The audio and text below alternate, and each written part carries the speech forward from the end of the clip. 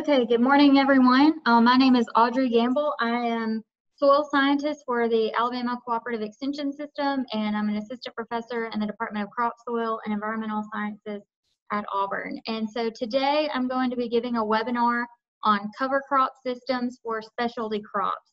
I primarily work in the area of row crops or agronomic crops, but I think a lot of the information related to cover crops for row crop systems relates very well. Hopefully this will be beneficial to you all. So to get started, I want to talk about why we plant cover crops. So cover crops are crops which are grown when our cash crops are not actively growing. And we typically are planting them to provide some benefits to the soil. And there's an array of benefits that cover crops can provide, and it's up to the producer to determine which of these benefits are most important to them. So at minimum, cover crops typically help to protect against soil erosion and runoff of nutrients. They also can help to conserve soil moisture, improve organic matter storage, which is very important for improving nutrient holding and water holding capacity and overall health of a soil. They can also be used to suppress early season weeds. They can help improve water infiltration, provide supplemental nitrogen in the case of legumes. They can scavenge for nutrients and break up soil compaction. So today I'm going to be going over just some basics of implementing cover crop systems. And as I go along, I'm also going to try to point you in the direction of additional resources that you can use to get more in-depth information. So this is kind of my outline for the presentation. First, I'm going to start with how we select cover crops to fit in with our cash crop rotation. Then I'm also going to go through some basics of cover crop planning and cover crop management, as well as cover crop termination, and lastly, planning into cover crop residues. So to get us started about thinking how we're going to select our cover crop species, I first want to talk about the amount of residue that a cover crop can provide, because the amount of residue or biomass that a cover crop provides is very important for achieving certain goals. So as I mentioned before, even at low levels of biomass, as seen in these first two pictures here, we can at least help protect against erosion and nutrient loss to an extent. We can also help with water infiltration. But some of these other benefits that we achieve through cover crops, such as increased organic matter storage and suppression of weeds, actually take very high levels of biomass. And so it's important for producers to think about what benefits they're trying to achieve as they select their cover crops and decide how they're going to manage their cover crops. So these are some of the considerations that I think are very important for cover crop selection. And typically the first questions I would ask a producer if they may be asking for advice on which cover crops to implement. So the first question is somewhat obvious, but what cover crop planting dates work with your crop rotation? Obviously, if you're planting summer cash crops, you're going to implement a winter cover. And conversely, if you're planting a winter cash crop, you're going to be looking at summer covers to implement. And so, but we can get a little bit more specific with that too, and I'll talk about that in coming slides. One of the most important considerations is what benefits am I trying to achieve? I have a picture above this here of a brassica. Brassicas have a deep taproot, which can go and scavenge for nutrients deeper in the soil profile and bring them up. They also, certain brassicas have the ability to suppress certain nematodes, and so, and plant parasitic nematodes specifically. So these are some of the considerations that you may have is what are you trying to achieve with a cover crop? And then lastly, what cash crop will follow my cover crop? And so this is important because certain covers can actually negatively impact the growth of a cash crop, and that's not what we want. So for example, if we're growing a legume cash crop, we don't want to plant a legume cover crop before that cash crop, because planting a legume in rotation with a legume can promote disease cycles, and it can also inhibit those rhizobacteria that help legumes fix their own nitrogen. And so that's a specific consideration. And then in certain cases, there can actually be allelopathic effects of a cover crop residue on a following cash crop. And that just means that the plant itself may cause harm to the following cash crop. So an example of that would be planting corn following ryegrass. Ryegrass, as opposed to cereal rye, has an allelopathic effect on corn. And so those are some considerations as well. So kind of going back to that first question of what cover crops work with your crop rotation. These are some typical planting dates that we would use for fall and winter cover crops. And this is taken from the Southern Cover Crop Council, of which I'm a board member, and I'll point this out in future slides, but this is a great place to go for additional information on cover crops. But we put together these planting guides for dates at which specific cover crops should be planted. You'll notice that, you know, a lot of our winter covers, such as oats and rye, they do best when planted particularly in October, and then, you know, can be beneficial as well in November. But as we start to move down to our brassicas like daikon radish, these really have to be planted a good bit earlier in order to really produce. So brassicas like daikon radish like to be planted as early as August and on through September. And once we get into November in Alabama, this is typically too late to plant brassica. This is the same type of graph, but showing early spring and summer planted cover crops. So again, most of these covers, you can plant them in May and June. This includes our summer grasses like millet and sorghum Sudan grass, legumes like cowpeas and sun hemp, and some of our broadleaves. But these same species some of them can be planted through August, whereas others, such as cowpeas, such as buckwheat, we may not want to plant that late. So the next consideration when it comes to cover crop selection that I mentioned was, what benefits are you trying to achieve? And we can kind of group cover crops into these three categories when we're thinking about benefits. The first category and our most prominent category as far as cover crops planted in Alabama would be small grains, such as rye and oats when we're thinking about winter cover crops, or millet and sorghum Sudan when we're thinking about summer cover crops. These are excellent at producing a very high biomass, especially when they're planted in a timely manner. This high biomass can serve to help with weed suppression in the early season, conserve soil moisture, and improve soil organic matter. They also, of course, can help with nutrient scavenging with their root systems, as well as help prevent erosion. Legumes such as clovers, vetches, sun hemp, these are excellent for fixing nitrogen for the subsequent cash crop. And brassicas, or other broadleaves, some examples being of brassicas being radish and canola, these have deep tap roots, and in some cases they can help to break up soil compaction, and they can also scavenge for nutrients deeper in the soil profile. And this is just to go a little bit more in depth with the legumes. This gives an example of nitrogen production per acre. So a lot of our clovers, vetches, they'll produce approximately 100 to 150 pounds of nitrogen per acre, depending on the stand that you have. Of course, not all of that nitrogen is going to be available to the subsequent crop, but we can typically get about a 30 to 50 pound nitrogen credit on the subsequent crop per acre when we follow a legume. A very obvious consideration when selecting cover crops would be where you can get seed.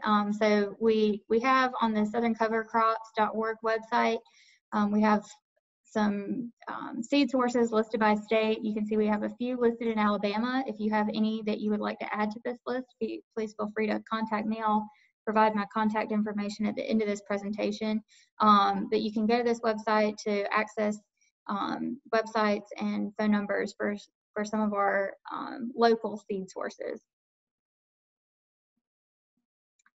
So moving on from cover crop selection to cover crop planting. Cover crops can be planted in a variety of ways, but the most uniform stand is going to be provided with a drill, because that ensures good seed to soil contact. And we can also broadcast seed on top of the soil surface, but we're typically going to have to increase seeding rates by approximately 20 to 50% when we broadcast. So on the southerncovercrop.org website, we do have information sheets for a variety of cover crop species, which tells seeding rates for drilled planting, as well as recommended seeding rates for broadcasting, as well as seeding depth, and some additional information on those specific cover crops. And we also have resource guides for setting up and calibrating drills and spreaders. And this is the link to find those. This is just an example of the types of information sheets that we have. So in this particular case, I selected the information sheet for cereal rye. So you can see we have some information about specific varieties. We have planting information, including depth, seeding rates, and then we also have some information on how to terminate that cover crop, and just some of the specific traits of that crop, and such as the relative cost, the typical amount of biomass that it produces, and some specific cautions that you may need to follow. So these are an excellent resource for finding out information about a specific cover crop, and also whether this specific cover crop will provide the benefits that you're trying to achieve on your farm. Moving on to cover crop management, I want to briefly cover fertilization of cover crops. For pH, phosphorus, and potassium, we're going to want to maintain soil test recommendations. So of course you can always take a soil sample and send it to the Auburn University Soil Testing Lab to determine that. Typically, as long as we're maintaining our pH, phosphorus, and potassium for our cash crops, they should be an adequate supply for our cover crops. However, when it comes to nitrogen, we're going to have some different considerations. So nitrogen management is going to depend on the type of species as well as the amount of biomass that you're trying to achieve. Specifically with small grains, which we're often planting for that high biomass, we may have to supplement some nitrogen. So supplemental nitrogen of 30 to 50 pounds will be necessary typically to get that additional biomass. And if we delay planting past the optimum window, we may even have to apply more nitrogen to meet our biomass goals. And so this graph that I'm showing here, this is some research that was done at the Soil Dynamics Lab, USDA Soil Dynamics Lab in Auburn, Alabama. It just shows rye biomass according to nitrogen rate. And this was done at one of our research stations in Alabama, and it's showing here in the red line, we can see early to mid-December planting dates for rye, and then we have in green mid to late November. In yellow, we have early to mid-November, and in blue, we have mid to late October.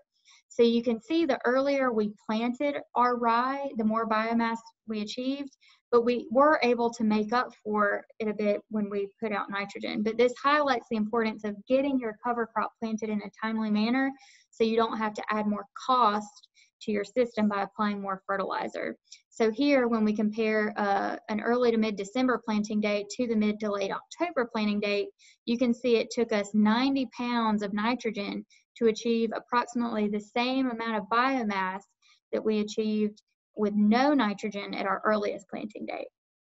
So again, you can work around your nitrogen rates according to how much biomass you're trying to achieve and when you planted.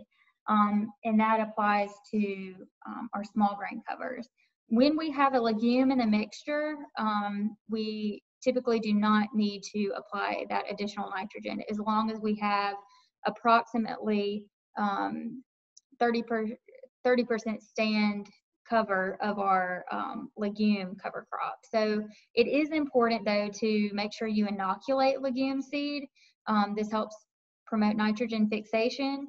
and you can look up, for instance, on those fact sheets, what specific inoculant is needed for a specific legume. Moving on to cover crop termination. So termination is just when we kill the cover crop in preparation for planting of the following cash crop. And timing of termination is it's critical for optimizing biomass production. We want to allow enough time for our cover crop to grow to really produce a good bit of biomass typically, but we often want to terminate 2 to 4 weeks prior to planting to help ensure that we have good soil moisture. Since actively growing cover crops can deplete soil moisture. And this also helps to prevent nitrogen immobilization, which is important with small grain. So when we have a lot of small grain residue on the soil surface, it has a high carbon to nitrogen ratio, and it actually can tie up the amount of nitrogen, or it can tie up nitrogen as we apply nitrogen for our cash crop. And terminating ahead of time can reduce the risk of some insect pests as well as seedling-borne diseases. There are producers who are able to plant into standing cover crops or terminate directly at planting or right after planting. However, we recommend that if you're attempting to do this, you start out on a very small area because it is a little bit more risky to terminate that late in the season, just because of these reasons that I have listed on this slide. But there can be some benefits to that, but we suggest that if you're interested in terminating, right at planting or planting into an actively growing cover, that you do that on a very small area or acreage to try that out and make sure you can learn to manage it appropriately. There's several different methods for termination. And I'm going to go through 3 of those right now. Chemically terminating means that we're spraying with herbicides, and I don't have time to go through specific herbicides to use or tank mixes to use for specific cover crops, but we do have information about that on the southerncovercrops.org website. I've got the link to that here, so you can check that out. The advantages of chemical termination are that we can leave the residue on the soil surface, and this is very important when we're trying to achieve weed suppression and improve soil moisture storage in our fields. Some additional options for terminating cover crops is roller crimping, and you can also crimp without that should actually not say with or without rolling, but rolling and crimping is another method to terminate small grain cover crops specifically. When it's not as easy to kill legume covers or broadleaf covers through rolling and crimping. And it often takes 3 to 4 passes with a roller crimper to kill those covers. But small grains, as you can see in this top picture here, this is a picture of a roller crimper. It's just basically a bar that has these kind of blades soldered onto them that will cut into, not actually cut through the cover, but will crimp that cover and kind of kill the vascular cut into the vascular tissue and prevent that crop from continuing to grow. But again, this is not as effective for legume cover crops. So when crimping a small grain, we typically crimp at soft dough stage or later, and soft dough is kind of intuitive. It's when that grain that's being produced, when you push into it with your fingers, that it kind of feels like a soft dough. And the ground should not be soft at the time of rolling and crimping, because in order to crimp into that residue, we need to have a little bit hard ground in order to effectively crimp. Mowing and incorporating is another option for cover crop termination, and this is more frequently used in organic systems. When you're mowing and incorporating, there's some considerations. So cover crops are easier to kill with mowing when they've reached maturity, whether that be grain fill with a small grain cover crop or full bloom with a legume cover. it's easier to kill them when they're at maturity. And mowed cover crop residue should be incorporated with tillage as soon as possible. But you want to keep in mind that you don't want to have more residue than your tillage equipment can handle turning under the soil. So that's a specific consideration for mowing and incorporating. So mowing and incorporating, it has the advantage of that you don't have to use chemicals to terminate, but then you don't have that residue on the soil surface to help with moisture storage and weed suppression. So moving from termination to planting into your cover crop residue. These are just some considerations for setting up your planters. Of course, when you have a residue that hasn't been turned under and you just have it laying on the soil surface, in order to plant through that, you're going to need a sharp coulter to ensure that residue is cut and doesn't wrap with whatever type of planter you're using. So I've got a picture here. This is on the bottom here, we've got a no-till vegetable transplanter, and it has coulters that are cutting through the residue that's shown in this photo in order to create an area that we can get good seed to soil or transplant contact with the soil. Also important, coulters. Going back to coulters, these perform best on firm ground. So anytime you're using a coulter to cut through residue, you want to try to avoid that wrapping. So put it far enough in front of any tillage conservation tillage equipment to avoid that. Wheel cleaners are also important to help ensure seed to soil contact. These basically just sweep residue out of the way as you're planting. You can see a picture of that on this top picture here. This is a row cleaner that just kind of sweeps that residue out of the way while planting. And it's also important to maintain correct down pressure and use closing wheels so that you can, if you're planting seed, that you can ensure seed to soil contact as those wheels press back down. And you can't see it in this picture here, but there's actually some closing wheels on this vegetable transplanter that help to kind of put pressure on the soil around the transplant. So that's a brief introduction to cover crops. For more information, I've mentioned several times the website southerncovercrops.org. Again, this is a group of scientists, university scientists, government scientists, farmers from throughout the southern region of the United States who have put together information. This is some examples of fact sheets such as how to terminate with herbicides, how to ensure good seed to soil contact, should you fertilize your cover crop. We've got a little schematic for that. So I encourage you to check this website out. Another website is alabamasoilhealth.org. This is on the Alabama Cooperative Extension System website, and it was sponsored by the Alabama Soil and Water Conservation Committee. So we've actually tried to put together some information just on soil health and how cover crops can improve soil health on this website. We've also tried to put all of our research related to cover crops, both from Auburn University and Extension, as well as the USDA Soil Dynamics Lab. And we've tried to update research on here. And we have it divided into row crops, specialty crops, and pasture and hay, soil conservation. And so there's some information on cover crops on here as well. So that's all I have today. Thank you. If anyone has any questions, please send them to agamble@auburn.edu. I've also listed my phone number here. Again, thank you for your attention, and I hope you all have a good day.